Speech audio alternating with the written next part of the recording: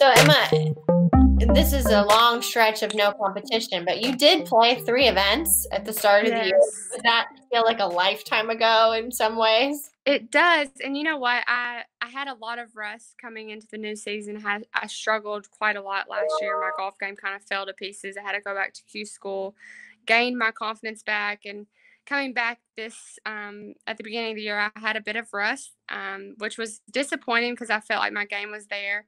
And then I went out before the Arizona tournament was supposed to be, and I was practicing for 3 weeks, and I was so excited to get to play the West Coast swing because I was playing so well, and I was really excited, and all this hit. But, some things are just bigger than golf, and this is one of them. How are you handling the uncertainty of when you might get back out there again? And what, in your mind, is the best case scenario of 2020 for the LPGA? I have no idea. I feel so bad for the people that are having to make all those decisions right now because and I know everyone has a different opinion, but right now it seems like golf is definitely on the back burner right now because I don't see how this is going to change anytime soon. I'm just trying to stay positive and play golf and have fun and love the game again. And whenever it happens, be ready to go.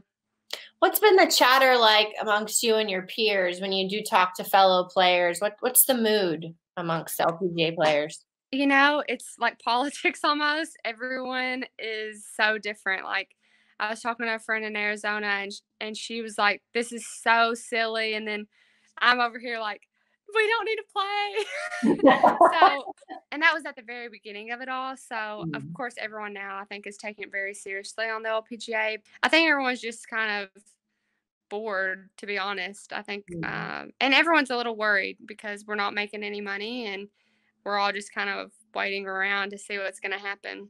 I'm wondering if you thought about what it would be like to get started if this was your rookie year or you're on a Symetra tour this year instead.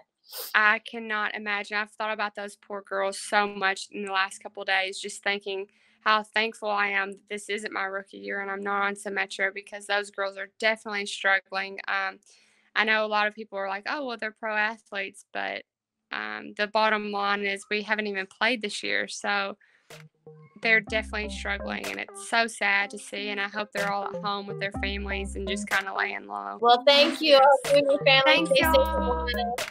Thank you. Y'all be careful. Stay safe.